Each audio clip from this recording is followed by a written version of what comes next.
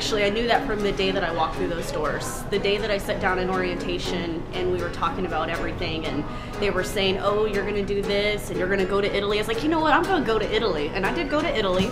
So after that, especially after going to Italy, that's when I knew like everything's possible. I'm gonna be a manager, and I'm definitely gonna do what it takes to become a manager. So, but I knew from day one.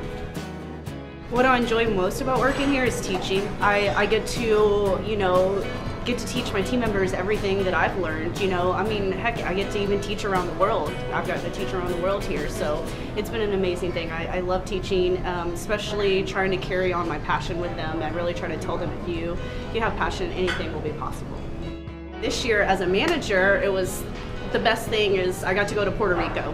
It was the busiest Olive Garden. Opening there, yeah, busiest Olive Garden in the world. I mean, it's just so amazing because I'm teaching Olive Garden, I'm teaching my passion around the world.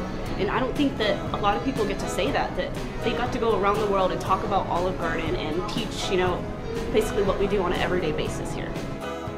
Don't stop, just keep going forward, moving forward, and doing it with passion, pretty much. I'm all about the passion. I mean, that's my motto around here, is do it with passion or don't do it at all, and that's really what I would like to instill in my team members. And not only just with Olive Garden, but in your personal life, anything you do with passion, you're gonna succeed.